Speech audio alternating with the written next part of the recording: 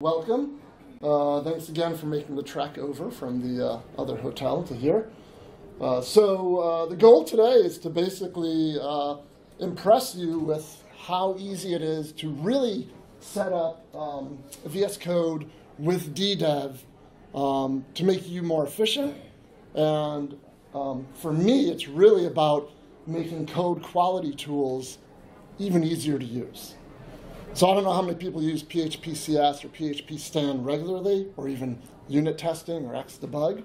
Sometimes they can be onerous to use and set up, or even just to remember to use locally. You know, sometimes you might have them as part of your deployment chain, but I'd like to have them locally as well.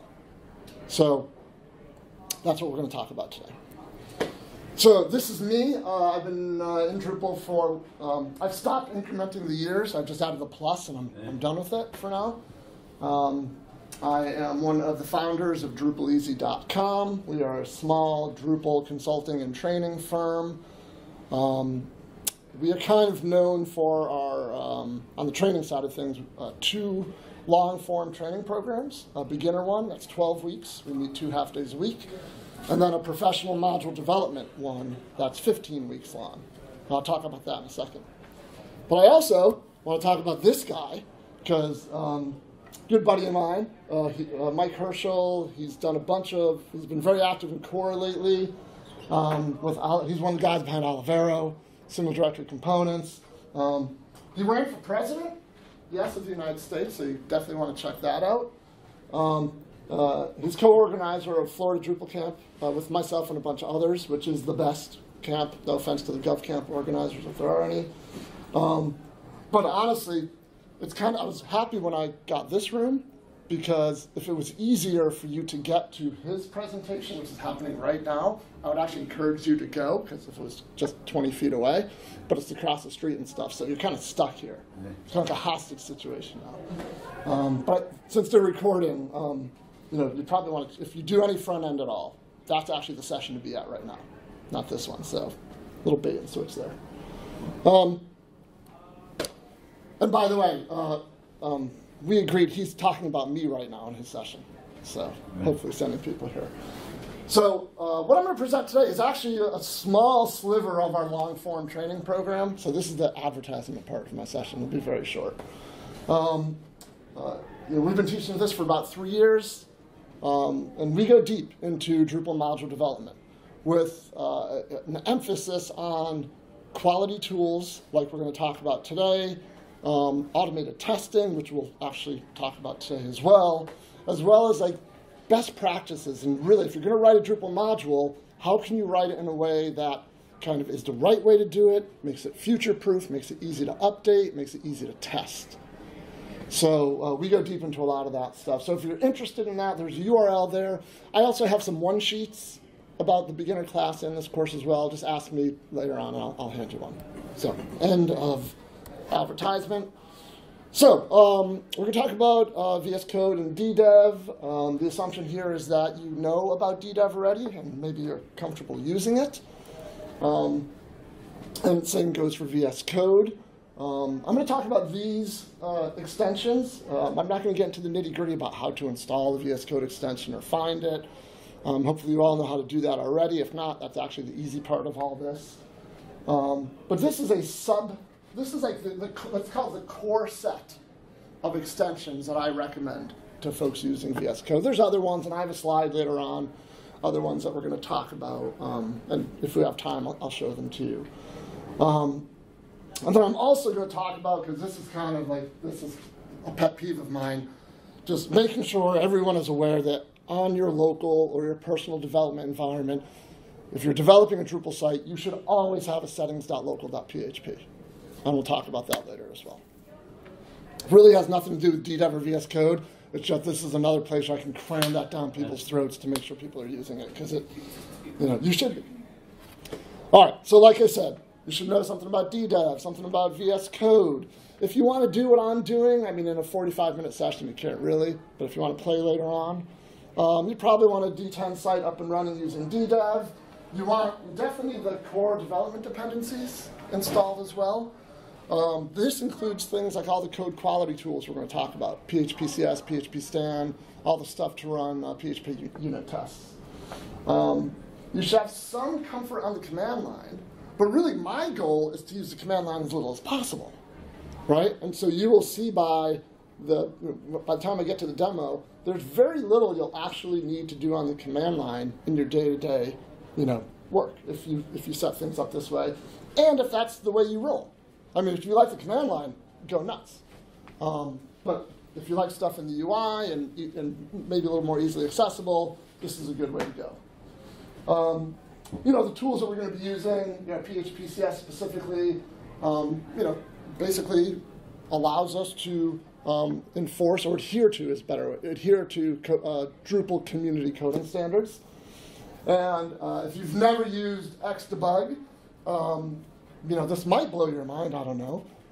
If you've used Xdebug and it's always a pain to set up and to get going, this will show you how to do it in a very easy way using DDEV and VS Code. Some optional prerequisites.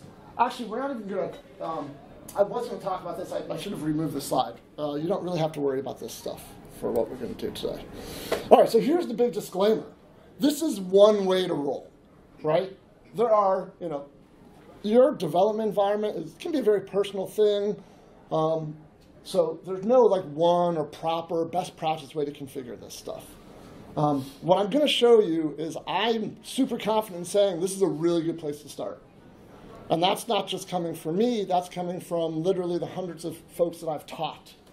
And I know that this works, and people are happy with this. And from here, you can add on to this, or you can make tweaks to my suggestions. But this is a good, step one. And then the other thing about it is development tools, they're a moving target. They don't move as fast as front-end development tools, but things evolve all the time. So again, this is a good place to start, but you kind of want to pay attention to the landscape. And this isn't you don't have to pay attention daily or even weekly, but every few months, just kind of check in, see what other people are doing, see if there's any new extensions out there you might want to add to your workflow to make things more efficient. So this isn't set it up today and you're good for the next 7 years. Okay. So yeah, just another list of the extensions that we're going to be using. And these are actually the names, including even the capitalization of the extensions. If you go into, where did my VS Code go? Oh, there it is. Okay. How about I make that bigger? Right. If you go into the sidebar thing, click on extensions, and come up here and search for PHPStan, it's literally, lowercase PHPStan, So these are the official names. Now, I will say there's another excellent VS Code extension called DDEV Manager, relatively new, earlier this year type of thing. For the way I'm going to show you how I use things, you really don't need that. Because the way we're going to do this today is we're going to connect VS Code directly to the DDEV web container. So we are basically going to bypass, in my case, Mac OS completely. VS Code is going to be running in Mac OS, but it's not connecting to the Mac OS file system. It's connecting to the DDEV web container file system. So by the time we get into VS Code, we're kind of inside of DDEV. So there's no reason for DDEV to, we can't, it doesn't make sense to have DDEV controls if you're already inside the machine. So if you are using VS Code in a more traditional way, where you're connecting to a directory in your sites folder, then the DDEV Manager extension, it's very good. It's very good, but it's not, it doesn't make sense in the context that we're gonna use it. Okay, so how does this all work? So first off, and did I quit? Yeah. Before I present, I quit everything, and obviously I overquit things. Make this bigger. Ooh, big enough, hopefully. All right, so I basically have a Drupal 10 site. on my machine at all times. It's kind of like a little playground site. I do some contrib work on the site and stuff. So it's basically a stock Drupal 10 site. It's got some contributed modules in there. It has those Drupal core dev dependencies I told you about. So the first thing we have to do, obviously, is configure DDEV for it. I'm not going to go through all that. It's relatively easy. And then you've got to get the project going. And this is all before you get into VS Code, and that'll be apparent in a second. So, and I'm going to do a DDEV restart. It's already running, but so you get those containers running. And the reason you kind of have to do it outside of VS Code is because, remember, we're going to open up VS Code and jack right into that DDEV web container. So we can't jack into a DDEV web container if DDEV's not running. So we need an external interface to DDEV to get things running. So this is really the only command I'm going to run in DDEV, other than later on I might do a DDEV stop, right? So we get things going. All right, so we can actually just put that away. And I'm going to cancel this and close this for now. And actually, let's just quit VS Code completely, right? All right, so we got our project running. We fire up Visual Studio Code. And I hope it doesn't open up the old one. Rather, yeah. All right, so look at that, a new update. Fantastic. We are, out of the box, connected to Mac OS 10. Right, so if I just go to my sites directory and go to the same D10 directory, this file system right here, this is looking at the files in the Mac OS 10 file system. So this is a traditional way of using VS Code. We're kind of, we're not inside the container. So this, by the way, this is that DDEV Banjo extension. So this is the traditional way of doing it. The way that I found that it's better performant and it allows easier and more efficient access to all the tools that we're going to use is to use, and it was the first extension listed on the slides, the Remote Explorer extension, right down here. So this actually, it's a Microsoft extension, so it's officially supported and stuff. But the short version of what this does, this is the thing that lets us connect directly to the DDEV web container. Right, so this is installed and enabled, and when it is, you get this little icon right here. You see, hover over it, that says Remote Explorer for those of you in the back.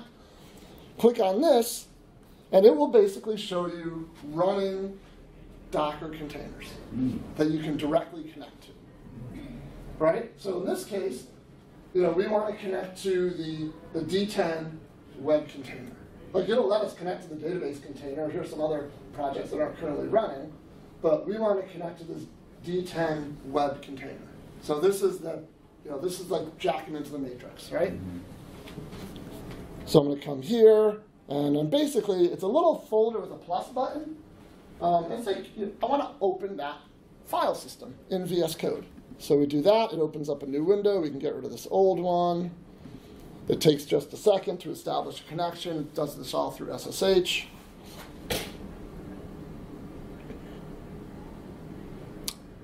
Usually not this long, but since I'm presenting, it's going to take its time.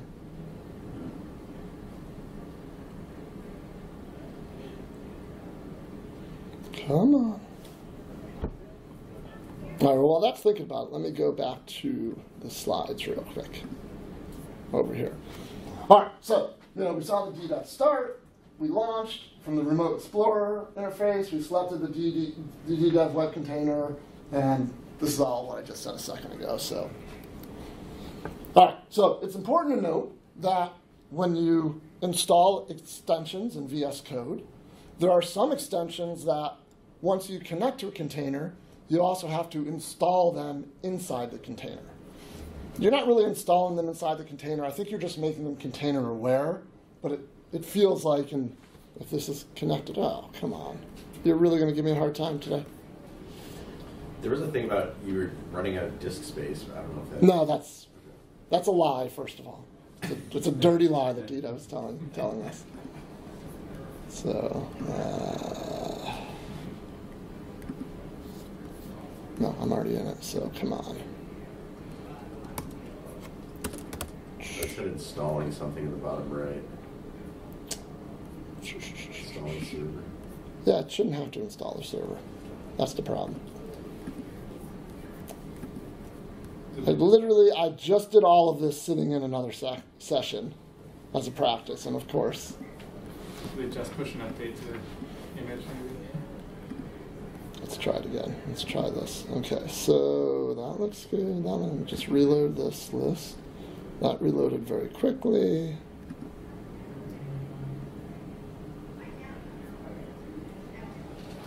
I wonder if that VS Code update is. Do you need to disable the data manager because it said the word don't run? No, normally, literally, this is just what this just should work, but. So what does the show log show? The bottom.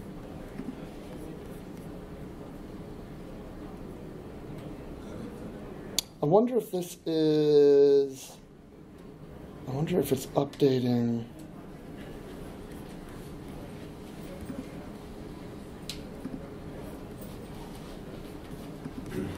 I can't remove that.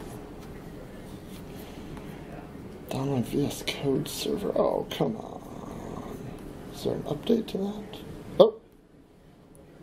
Something's happening. Oh, look at that. Okay, it just took a while. Fantastic. Fantastic. All right, we're there. So now we're in, and something's still happening. Now, for some reason, I'm guessing it has to do with the update. But now this is interesting. I should have pointed this out a second ago, and actually I can, well, we can use our imaginations, right? When I was looking at the macOS file system, the root of this was actually that D10 directory, in my macOS 10 D10 directory. Now that I'm inside the container, the root of this project is actually an HTML directory. And that kind of tracks, because if we look at, so there's the D10 directory right there. Right, and if I do a DDEV SSH to go inside the container, I'm actually in an HTML directory. So that tracks. So this is really like what we just did. This is the key to unlocking everything else we're going to do. Is connecting directly to the container. This is actually a really slick way of doing things. I know if you're on an older machine, and look at that, stuff is still happening. Wow. If you're on an older machine where Docker runs really slow, and what I'm about to say is kind of outside the scope, so I'm just going to mention it and then hand wave a little bit. You can actually do this for all of your projects, connect directly to the Docker container. And one of the things that makes Docker slow is the syncing of files between the Docker file system, or whatever, usually the Linux file system inside your container, with your host operating system. Right, because anytime a file changes in your container, one of the things that Docker does, if you have the file systems mapped, is it makes a corresponding change in your host operating system. So that syncing of all those files, that's one of the big reasons why Docker can be slow on older machines. So you can, if you connect directly to the container, you can actually disable that syncing, and that speeds up Docker immensely. Even you're running all these containers in a cloud system as well. You just SSH right to the containers in the cloud. Right. Yep. So when you make a change here, though, does it sync? Yeah. Oh, yeah. Because I don't do what I just said. Right. Because I don't need to. I have a pretty beefy machine, right. So it runs fast. So yeah. All right. So on the terminal, it's still looking like it's doing something, but let me see. Can I? Yeah, I don't know what's going on there, but we'll let that go. Is that just the watch then? No, but it should give me access. I mean, I guess I can open up another terminal window. We'll worry about that in a minute. So let me go back to some of these extensions. I believe these are all installed in the container already. But you can see I do have the option of, like DDEV Manager. It's installed and enabled in VS Code. But if I wanted to use it inside this container, which again makes no sense at all, I would just have to click this button. And Fig is a command line tool that I use. If I wanted to, use the Fig extension inside this terminal, I would have to click that. So sometimes for some of these other ones that I mentioned in the slides, you have to install them in the container. And then every now and then, like this doc block one, you basically just have to reload the window for that extension to to be active. So just be aware when you open up a new project, go to extensions and just make sure the extensions you expect to be enabled are actually really enabled.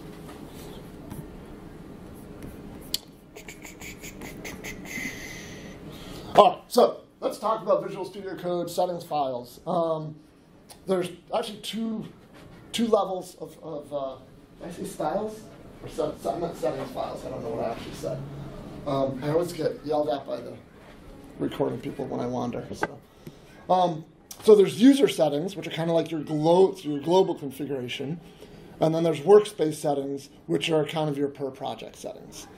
I like to have kind of like all my defaults in my user settings, and then a few selective overrides in my per project settings. So I'm actually going to give you, we'll see on the next two slides, links to both of my recommended starting points for both of those. So you have access to that. So if you've never set up VS Code for any of this stuff, you might just want to copy and paste all of it. If you've already done some configuration, you might want to like selectively merge some stuff in. But if you've never like played with these files, you know, a lot of what is in these two JSON files you can get to from code settings. Right there, just a regular old, you know, settings, and that just opens up the nice GUI. But for some of these extensions, their settings, or not all of their settings, are exposed through that. So honestly, I'd normally just do, if you've ever used a command palette on my machine or Macs, it's Command-Shift-P. It opens up this little thing. And then your most used commands that you access are in this top section above the line. But there's, you know, preferences, open user settings, that's the global, and workspace settings, that's the per project, and they're both JSON files. So those are the two files we're going to be looking at here, briefly, not terribly long. Workspace settings right there. Okay, so lucky for all of us, I'm not going to go through this stuff line by line, because that would, you know, put all of us to sleep, probably including me. So if you want to see all of these settings, you know, these links go to literally gists on GitHub. So this is the user settings, and we'll make this one a lot bigger. That is the workplace settings. So here's how I kind of roll with this stuff.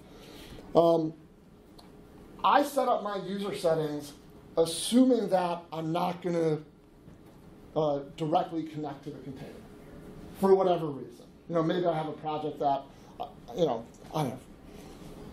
For some reason, I'm just not, you know, connected. I'm looking at it the kind of the old school way where VS Code is looking at Mac OS 10. I have some of these tools configured so that they still work, or mostly work in that situation, right? So these are all good defaults.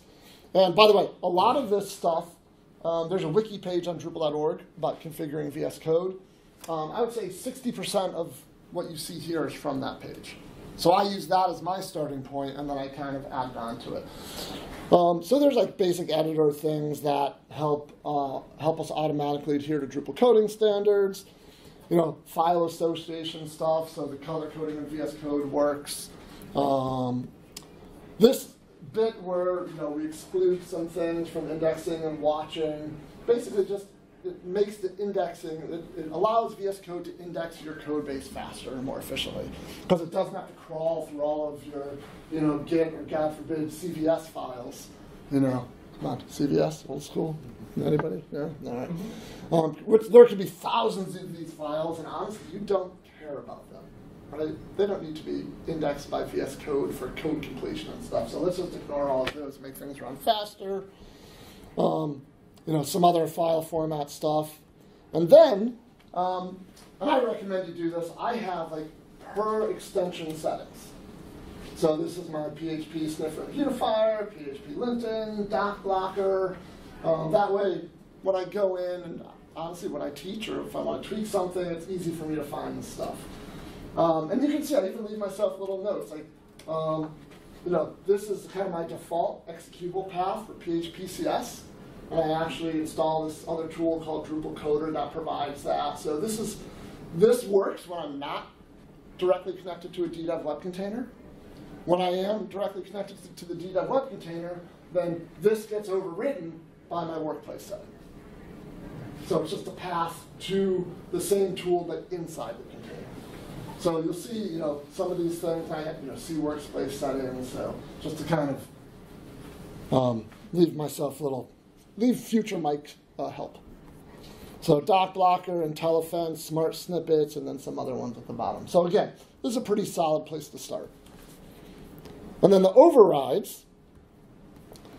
So if we just look at one, so we'll look at the PHP. This is for PHPCS, which is like kind of the Drupal coding standards check, which we'll see in a second in action. This path is in Mac OS 10. Users, microsites, there's my Drupal coder, then inside that vendor bin CSS. So this, I can type this into my terminal app in Mac OS 10 and this will work. But if VS Code is tied directly to the DDEV web container, this path makes no sense. Because VS Code can't see this file system. So when I'm connected directly to the web container, that path is var www.html vendor bin phpcs, because this is the file system of the DDEV web container. So this overrides the other one. So, and there's not a ton that we have to do that with. Libdin, PHPCS, and PhpStan down here. So is the PHPCS what underlines the red? Well, that's VS Code, but the way we're going to configure it, those little red squigglies, they can be triggered by PHPCS error, or PHPStan error, or PHP linting error. So that's one of the advantages you get with this. Yeah. All right, and we'll see it in action. That's part of my demo. All right, so there's a couple of bit.ly links there. So you can grab those if you want. If you don't grab them right now, don't worry about it. I will leave the last slide up for a while, and the last slide is the link to these slides. So it's a meta, right? All right, so let's talk about coding standards, which are awesome, right? And PHPStan for that matter, which is a static analysis tool for PHP. I wish I had more time to talk about PHPStan because I love it. And I think it has 100% made me a better PHP developer. And I can almost guarantee that if you use it regularly, you will be a better PHP developer. I'll say one more thing about it because I think it's such a great tool. One of the things that makes it great is you control how aggressively it nudges you. So it's got 10 levels, 0 to 9. So you can say, PHPStan, give me everything you find up to level 2. Right? And those are relatively easy fixes. And then it kind of trains, it's like biofeedback, right? It kind of trains you to automatically, as you're writing code, to write code in a way that passes level 2. Then after a while, you're going to be, you'll be writing code all the time, and you won't see any PHPStan errors because you'll have achieved level 2. And then maybe at that point, it's time to say, okay, I'm ready for level 3. And then you're going to start fixing level 3 errors, and level 4, and level 5. And by the way, Drupal core barely passes level 1 at this point. Right? And level 2 is going to be a Herculean task, because and it doesn't mean Drupal core is bad. It just means, the community has coalesced around standards that don't necessarily match PHP best practices. Doesn't mean the code's bad. It just means the code could be better. It's like going from an A- to an A to an A+ type of situation. So normally, if you don't set any of this stuff up, in order to get PHPCS and PHPStan reports, you'd have to go to the command line. So I'm just going to show you one example of that. Close all that. So this is I know you can't see it right now, but this is a file from a contrib module called autologin URL. It hasn't had a whole lot of love lately, and me and some of my students are opening some merge requests for it, so I'm a little bit familiar with this. So it's just one of the forms. So remember, I open up terminal. I am inside that web container, right? So I have access to Drush, Composer, everything in here. There's no way for me to navigate into Mac OS 10 file system here, right? The world is that DDEV web container. So I can do a which PHPCS, and that's where it lives. right? In kind of the predicted case, because this is my project root. I use Composer to install everything. PHPCS is a dependency. That's a binary, so obviously it goes in vendor bin PHPCS. So I can just do PHPCS, and then I can do web, modules, contrib, auto login, src, form, config form. And this will give me my PHPCS report, and it's not terrible. There's 2 little PHPCS issues. In this file on lines, we see 12 and 33. And by the way, we already have a merge request open to fix all their dependency injection stuff. But that's a little bit onerous to have to type for every file every time. Obviously, we don't have to type it. If we want to do like the whole module, this is going to return just a bucket load of errors. But you can run it for the whole module, and obviously it's pretty fast, and there's some errors there. So what is that? Does the error say that shouldn't that mean that it's not going to work? No. This is more coding standards. Just standards. Coding standards. PHPStan stuff can mean something's not going to work, or PHPStan can find stuff like undeclared variables or dead branches and if statements, stuff like that. So this is good, and you can do this anyway. You can do this just using terminal and Vim. This is nothing. What we want to do is we want to make this easier and more accessible. And the configuration that I showed you, briefly, we'll say, combined with this PHP sniffer and beautifier extension that was on my slides list. If you have that extension and you configure things using the configuration I gave you, all of that stuff's on the Problems tab. So there is the dependency injection. Oh, it's still. There's one of those PHPCS. So basically, VS Code is running that PHP sniffer and beautifier extension, which is making the PHPCS calls for us, and then receiving the data back and putting it here in the Problems tab. And repeat everything I just said, but swap out PHPCS for PHPStan. Right? There's a PHPStan extension that's running PHPStan, and then populating all of the issues in here. And not only does it populate the issues in there, go into your, I don't know your name, but what's your first name? Etienne. Etienne. To go into Etienne's point, and let me just find one, it gives you these annoying red squigglies. Yeah. Right? And it will tell you this is the PHPStan error. So again, I'm big into biofeedback. This is like as you're typing, it's in your face, and this annoys the heck. I'm recording. Yeah, I always assume there's something wrong. That's when I see the. Well, it depends on your definition of wrong, right? Like wrong as in your client's going to pick up the phone and start yelling at you, versus wrong as the PHP god is frowning upon you. What's one of those? But I definitely have the mindset, like on my phone, if I see a red bubble, like I have a notification, I'm like, oh, I got to see what the hell that is immediately. I can't let that stand. It's the same way with these red squiggles with me. So by using these extensions that populate your problems, it also will, as you type, give you these warnings. Yes, sir? So the PHPCS through the extension, does it respect all the local PHPCS.xml configurations, or is it the global? So I didn't. You're talking a little fast, but yeah, say it again. We can configure PHPCS rules, right? Like which files to scan. Yeah. So the Drupal. I think I'm going to answer your question. Let me know if I don't. Those Drupal core dev dependencies that I mentioned earlier. So I'll just show them to you inside the composer.json file. This thing right here. This is, it's part of Drupal core, technically. This includes PHPCS, PHPStan, and a codified version of the Drupal coding standards, and codified standards of the PHPStan Drupal rules. So when you install this combined with, and I didn't talk about because of time, There is a PHPCS configuration file, a PHPStan configuration file, and there's also, we'll talk about in a few minutes, a PHPUnit configuration file. This dependency, plus the extensions, plus this configuration file, these are relatively easy to create, and there's plenty of resources online on how to do that.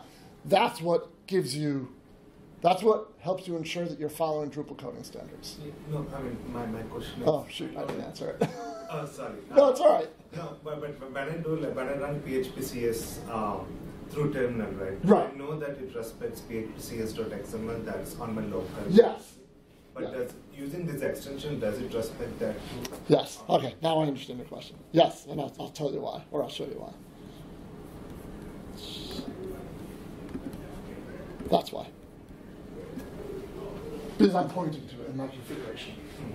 I'm pointing to the PHPCS XML file. And this is workspace settings? This is the workspace settings, yes. Because, it has to be workspace because it's a container path. But, if we go back to the user settings, I do have a fallback to my Mac OS path. Yeah. Do you start to get redundant things in problems tab between PHPCS, PHPStan? No. They kind of do two different things. I mean, I guess there could be, but they're really just obvious things if they are. Otherwise, they kind of do two different things. Because I don't have PHPStan, and some of those things you're getting from it, I know I see warnings like that. I think they're from IntelliFence maybe, but... Yeah, it could, depending on which tools you're using, yeah. So it's, okay, I guess I'll try and see. Yeah, like I said, I strongly recommend it. All right. How many people use this extension, Drupal Smart Snippets? I think so. Oh my gosh, okay. How many people ever do anything with Form API? Okay, so you're all about to install this. How many people hate when they have to create a new, autocomplete widget and have to look up on Drupal.org what are the attributes and how do I do that? That sucks, right? All right, well, this is going to be a win for us. We can leave after this based on the number of hands. Here's one thing Drupal Smart Snippets does. What kind of form element do you want? We said the autocomplete entity. Let's see. Oh, actually, is it in? Yeah. I actually opened up a bug report because it wasn't in here originally. Let me see if we got it in here. I picked the wrong one to suggest. I probably. Well, okay. Let's say it's an image button you want. So it basically gives you your starting point. So it does that. If you are I'm not in a hook context here, but if you're in a non-object context, you can also do @service. You can pick a service to inject. Well, but it uses, the Drupal service. So you should not do this in a class. You should use dependency injection. But, this is huge. This is a huge time saver. Render arrays. How many people love working with render arrays? There you go. There's autocomplete on render arrays. Those three things right there, that's worth the price of admission to this session right there, if you haven't seen it before. And the other thing this does... How much config does it take? What's that? What's the config for this? None. Nothing? Well, there's one line only to... So, there's one line of config. Well, I'm not even going to show it to you. It's in there. What it basically does is it basically forces the autocomplete options from this extension to the top of the list. Otherwise, you'd have to scroll way down to find these options. But the other thing it does, which is, by the way, that's a VS Code exclusive. There's nothing in PHP Storm that can do that yet, we'll say. This one is a good one. Actually, I use both PHP Storm and VS Code. But yeah, so if all the hook auto-completion, you can do this in VS Code as well. Wow, nice. Then you enter and then it specs it all out for you. So that's another huge time saver as well, I think. So Drupal Smart Snippets is awesome. It's lovingly maintained by an active member of the Drupal community. And it's funny or I found it funny at least. Yesterday was end of life for Drupal 9. So Andy, who is the maintainer of Drupal Smart Snippets, literally released a new version removing all Drupal 9 support from Drupal Smart Snippets. And I immediately DM'd him. I'm like, what are you doing? He's like, people need to upgrade Drupal 10. I'm like, okay. He's like, it's my way of nudging people along. I'm like, all right. So, I mean, it'll still mostly work, but you're not going to get like deprecated. It's not going to show you deprecated stuff anymore. So this one's awesome. Use that. PHP IntelliFence. This gives you, there's a reason why PHP Storm is called PHP Storm, because it does a lot of PHPE things. That's PHP-Y when I say PHPE. IntelliFence gets us 90% there. This is actually a freemium extension. I'm using the free version, so you're seeing the free version. There's a paid version which gives even more. But honestly, I'm going to show you, I use, 95% of the usage is I want to see more about this method, this config method right here. And you right click, go to definition, boom, here's the config method. So I don't have to figure out where does the config method come from. I can just right click and it says, oh, that's part of Drupal core, config form base tree. That's how the config method works. You can read. I normally do it just to see what it is expecting and stuff like that. There's a bunch of other stuff IntelliFence does, but this gets VS Code pretty close to PHP Storm's PHP code navigation functionality. It does some code completion stuff. It will help you if you start a function call to a function it is aware of or it has indexed. It will kind of help you along with the arguments as you go. So it's an efficiency improvement for sure. Where are we on time? Oh my gosh, it's lunchtime. We got to go. All right, PHP debug. When you're inside the container, not everyone knows this that I talked to. If you've used Xdebug with DDEV, you can do DDEV Xdebug on, DDEV Xdebug off. If you're inside the container already, like we are, you can't do that. DDEV commands don't work in here. But luckily, they snuck in a couple of little commands that you can use inside the container. There's a launch.json file that you have to configure, so this is where PHP Storm has a little bit of an advantage because it's easier to set up debugging.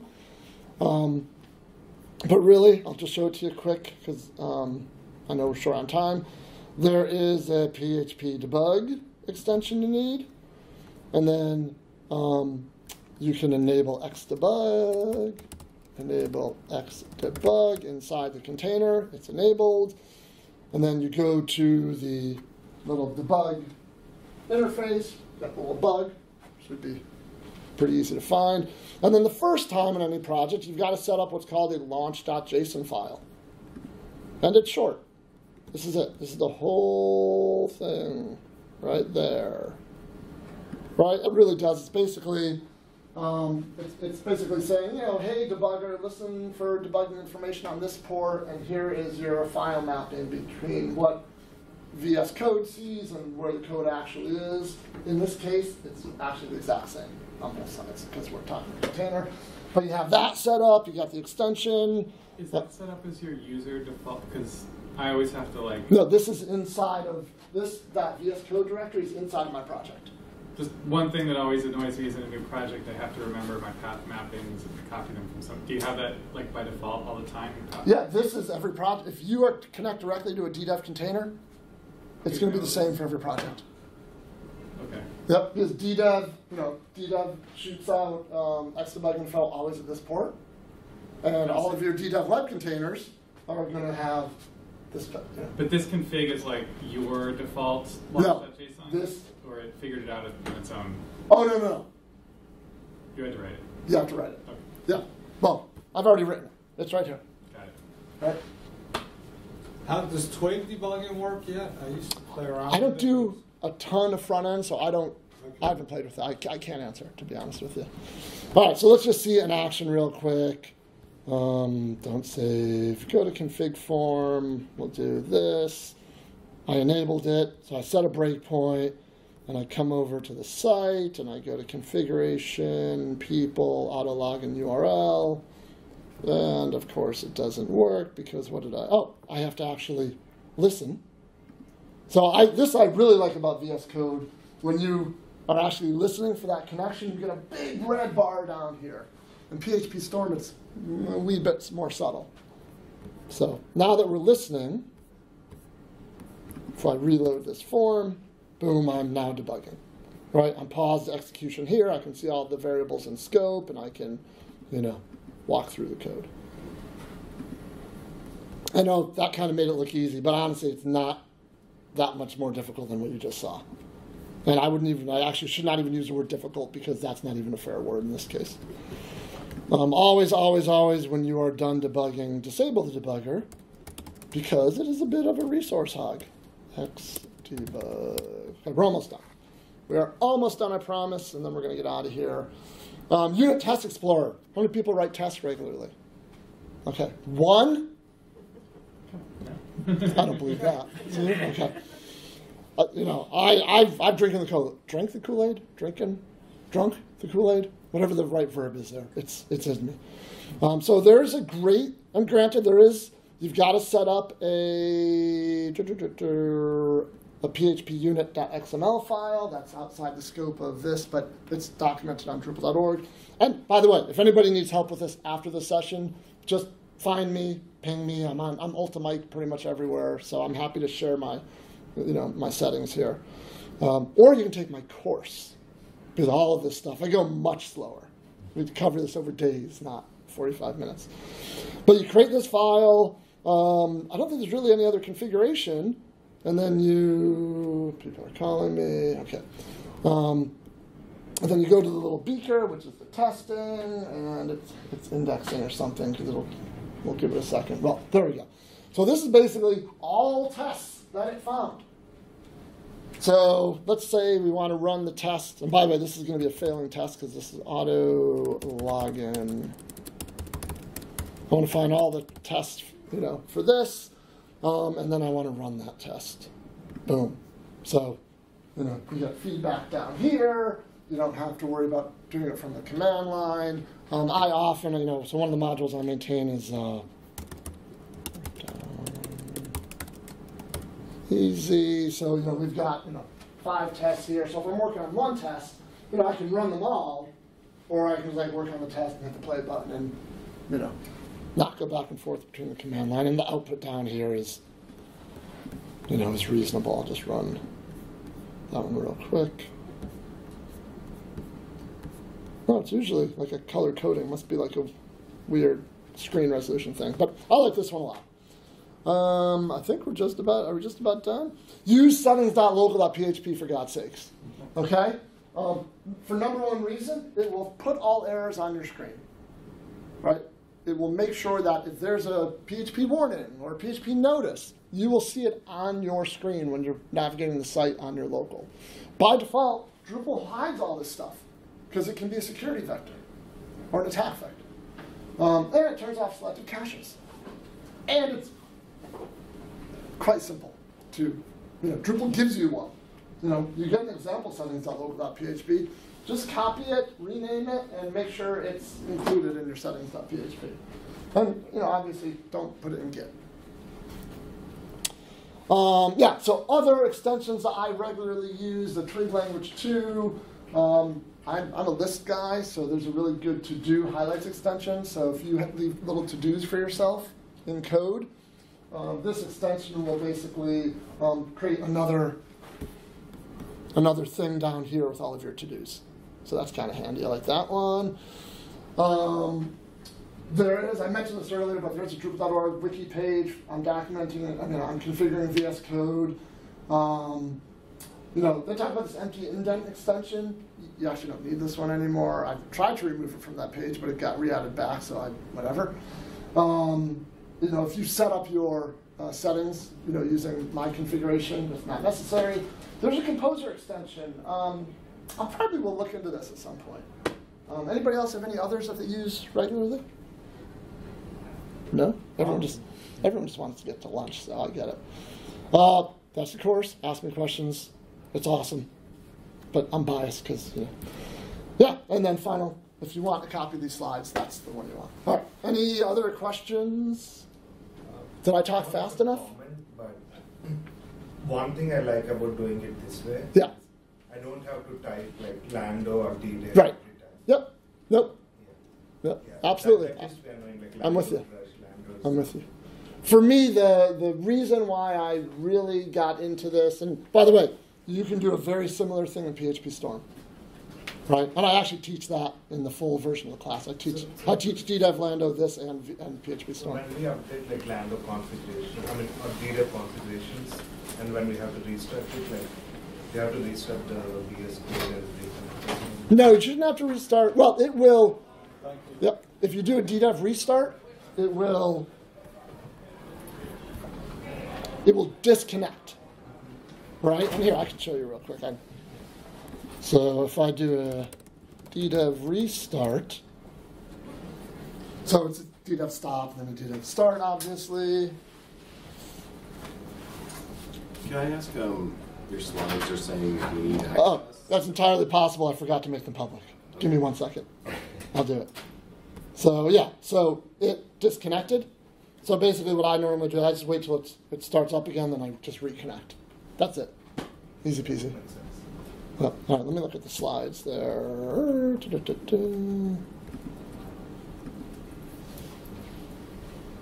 See, you're not me or my wife, so that's probably the reason why. Anyone with the link, and I'll give you comment access so you can Heckle you? heckle me if you think there's a problem. There you go. It should work now. Sorry about that. Thank you. Yeah.